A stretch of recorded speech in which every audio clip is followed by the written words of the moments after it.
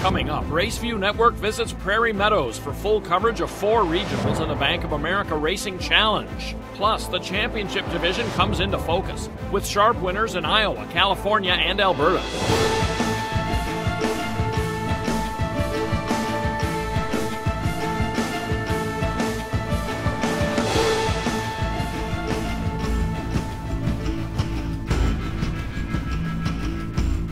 5 divisions comprise the Bank of America Racing Challenge: 2- and 3-year-olds, distance runners, fillies and mares, and championship 3-year-olds and up take part in regional qualifying races across 3 countries. A victory or strong showing in a regional puts a horse in the graded final for their division. Those are on championship night, October 24th, at the Downs at Albuquerque, New Mexico. I'm Jim Byers. Welcome to the AQHA Racing Challenge Update. We have plenty of regional challenges upcoming. And for the quartet of races at Prairie Meadows in mid-August, Raceview Network was on hand for full coverage. Let's begin by looking at the top contenders in the AQHA Prairie Meadows Derby Challenge. Apolitical J. Julia has made the Grade 2 Heritage Place Derby and the Iowa Double Gold Derby this year. She's the 6-5 favorite to notch her first 2020 win here. Astronomical was the beaten favorite in the Iowa Double Gold Derby, following a smashing trial win and a Remington allowance victory. She's in post 11 for this 400-yard test. Off and running. Summers Dynasty broke out the best. Apolitical J. Julia there too. Sizzling Chick Corona. Here's Astronomical running a big one way from the extreme outside. And Mott the Hopple is getting into it as well from the inside. So it's inside and outside now. A driving finish. Mott the Hopple or Astronomical. Astronomical on the outside. Astronomical breaks on top and never looks back under Jorge Torres, defeating Mott the Hopple and Diva's First Moon. Now 4 for 8, Astronomical is a Texas bred owned by MC Stucks and trained by Stacy Charette Hill.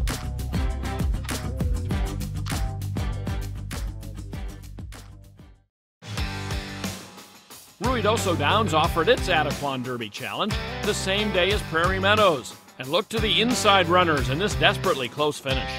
It's wide open. Cherokee Senator inside. Silken Stilettos between his Luchador. It's a 3-way blanket finish.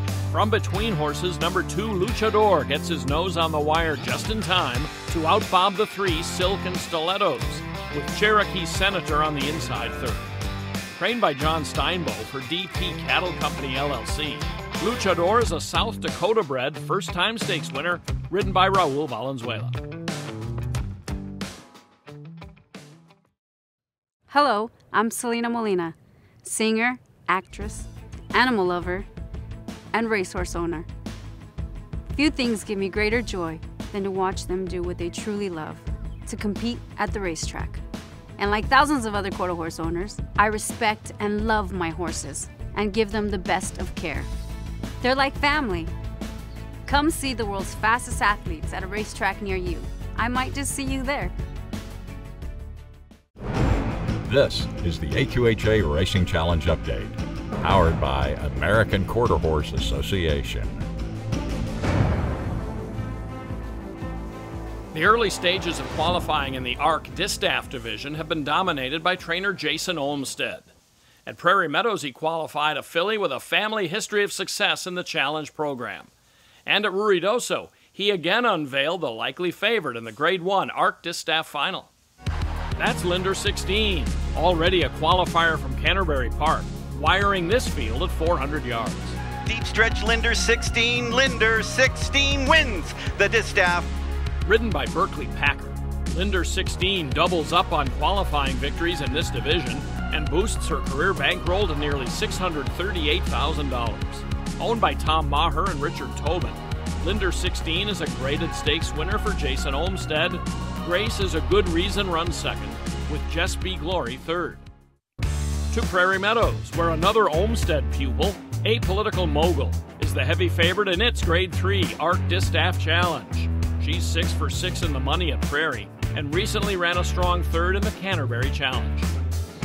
Stepping into tougher company is LOL, a Colorado bred who's placed in 2 state-bred stakes at Arapahoe.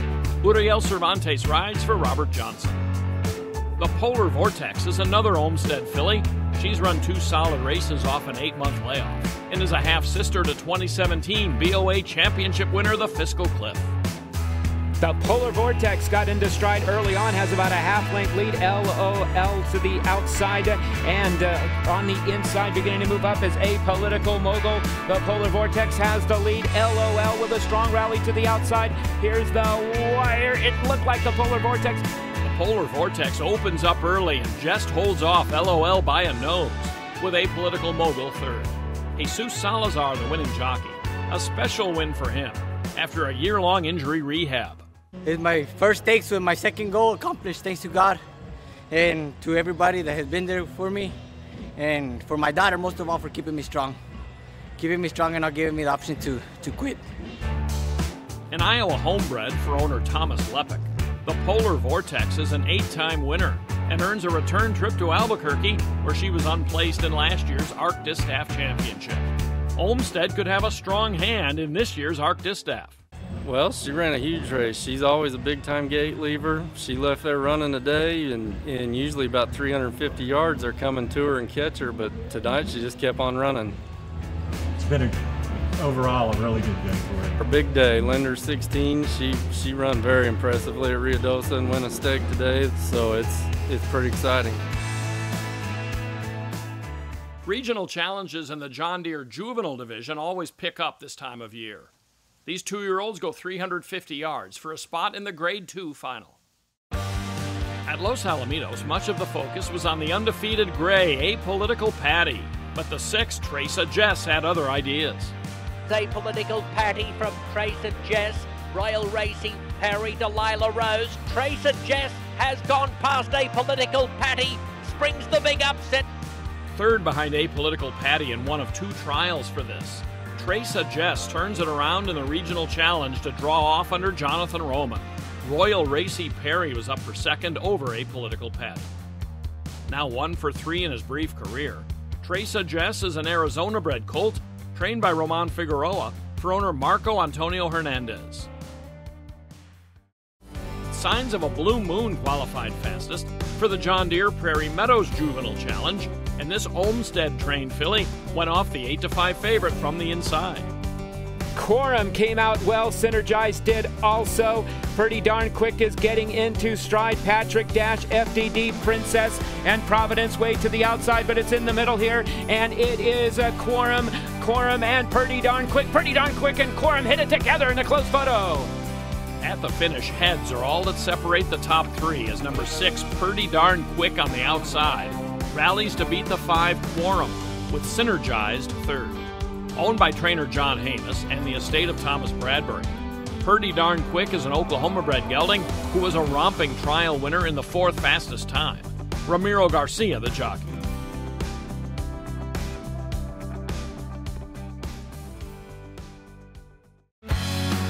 Back to Ruidoso for its John Deere Juvenile Challenge. Number 1, Jess the Lady, gets out quickest, but runners toward the outside eventually go on by.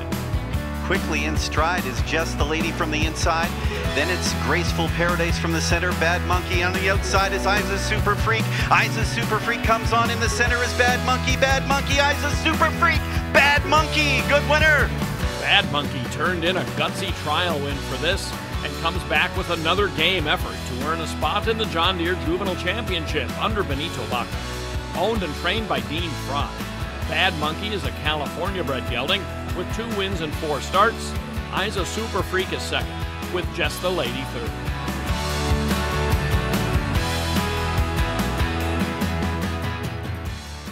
More racing is coming up from the Championship Division, which featured strong winners from 3 regions. Hello, I'm Selena Molina, singer, actress, animal lover, and racehorse owner. Few things give me greater joy than to watch them do what they truly love, to compete at the racetrack. And like thousands of other quarter horse owners, I respect and love my horses and give them the best of care. They're like family. Come see the world's fastest athletes at a racetrack near you. I might just see you there. The Grade 1 Bank of America Challenge Championship is the headliner on the big program featuring all 5 division finals. A few strong contenders for this year's race went postward in mid-August. At Evergreen Park in Grand Prairie, Alberta, number 5 Strip Stake increased his lead at every stage of this 440-yard test, drawing off by 2 lengths. Here comes Strip Stake towards the wire. He's going to win. For the second year in a row, this California bred wins the Evergreen Challenge. He scores handily here over Honor the Fast Man and Scarface Judge. Trained by William Leach for owner Charles Stojan, Strip Stake ran a competitive 5th in last year's BOA Championship at Albuquerque. He's an 11-time winner from 19 starts, ridden by Ricardo Moreno. Here's another romping win in a BOA Championship Challenge. John Carter Cash on the inside wallops this field of older rivals in a Grade 2 at Los Alamitos. John Carter Cash has given them the slip and is blitzing the opposition. The 3-year-old conquers elders and a new distance by 3 lengths. The Oregon-bred John Carter Cash is a 3-year-old making a nice adjustment to Southern California after starting his career in the Northwest. Ruben Lozano in the irons for trainer Valentin Zamudio and owner Juan Ramos Durantes. Kissed by an eagle runner-up with Finney and Faith third.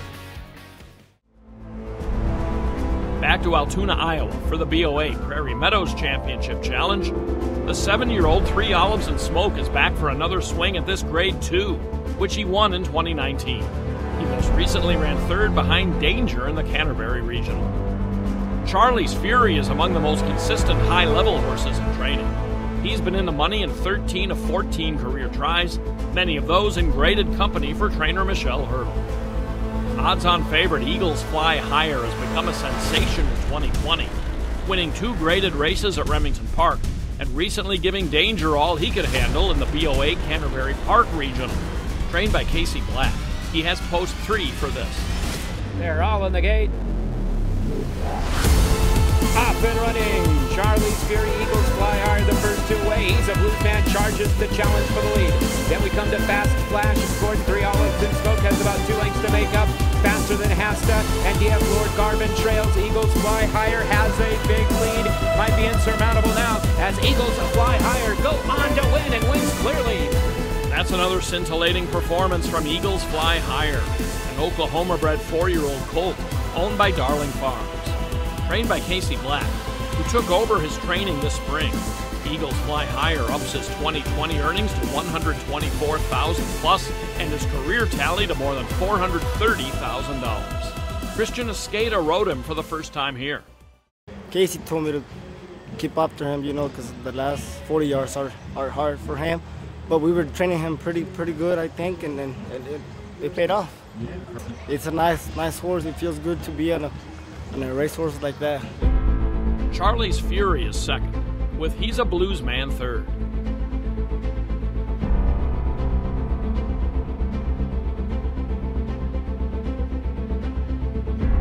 The AQHA Racing Challenge Update, powered by American Quarter Horse Association. That's all for now. Coming up on the next edition of this series, we'll add in challenge races from Emerald Downs and Albuquerque, and we'll revisit the distance division. I'm Jim Byers. Thanks for watching, and please look for us next time on the AQHA Racing Challenge Update.